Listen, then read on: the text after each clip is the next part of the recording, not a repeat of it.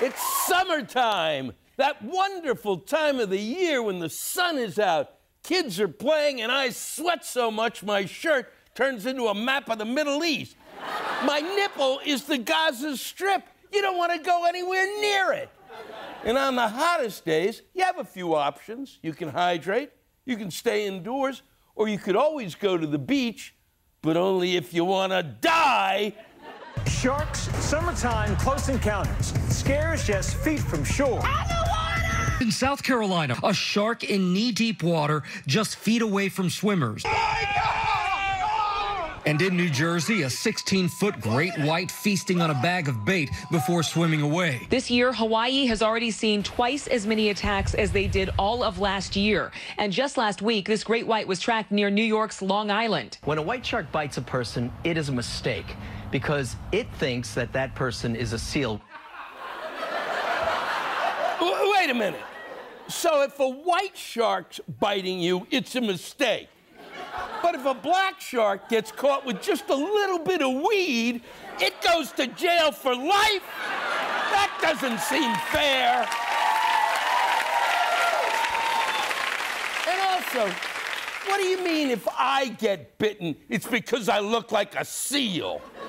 So now I'm getting eaten and body shamed. Talk about adding insult to injury. And if you're thinking, no problem, I'll just stay in the shallow water where it's safe, well, good luck, sucker. There are new concerns about rare but potentially deadly flesh-eating bacteria found in warm waters. Potentially deadly bacteria can enter the body through a cut or a scrape. According to the CDC, the bacteria causes 80,000 illnesses and 100 deaths in the U.S. every year. Just pay attention. Don't be afraid of the ocean, but be aware of what's going on. Be aware? It's bacteria. What am I supposed to do? Snorkel with a microscope?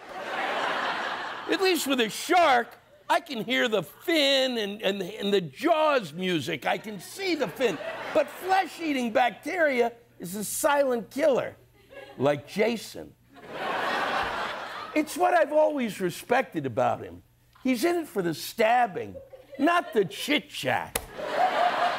Also, what's with these bacteria? They never eat the flesh that I don't want. How about instead of my leg, why don't you guys take a nibble on my love handles? That way you still get to eat, and I don't look like a seal. So it's dangerous in the water. It's dangerous close to the water. And you think you're safe way up on the beach? You better duck. A warning about a surprising summer danger. Beach umbrellas flying through the air, seriously injuring beachgoers. In Ocean City, Maryland, in 2015, a bystander filming as the wind picks up these umbrellas and turns them into projectiles. The video's wild and the situation's incredibly dangerous. Over the last 10 years, there have been reports of over 32,000 injuries related to umbrellas across the country. Did you see that? It's an umbrella uprising. We always thought it was going to be the robots. We never suspected the umbrellas.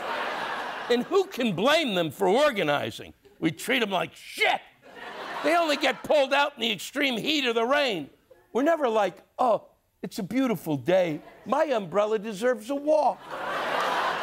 But on the plus side, if you survive an umbrella impaling, at least you'll never need to buy sunscreen again.